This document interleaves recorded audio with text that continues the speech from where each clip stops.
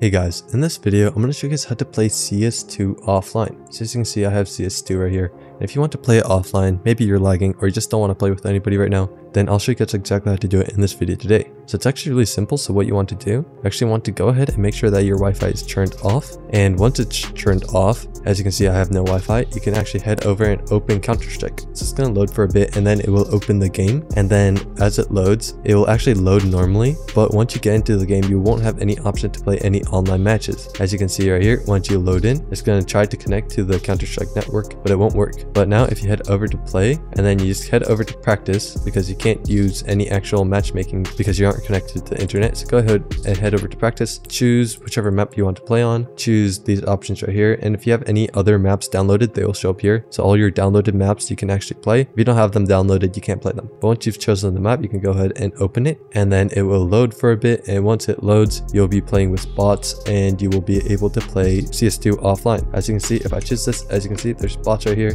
and I can actually play with them. So that is how you can play CS2 offline. So I hope this video is helpful. If it was, I'd really appreciate a like and subscribe. Leave any questions you have in the comment section below. I'll do my best to answer them. And I'll see you guys next time.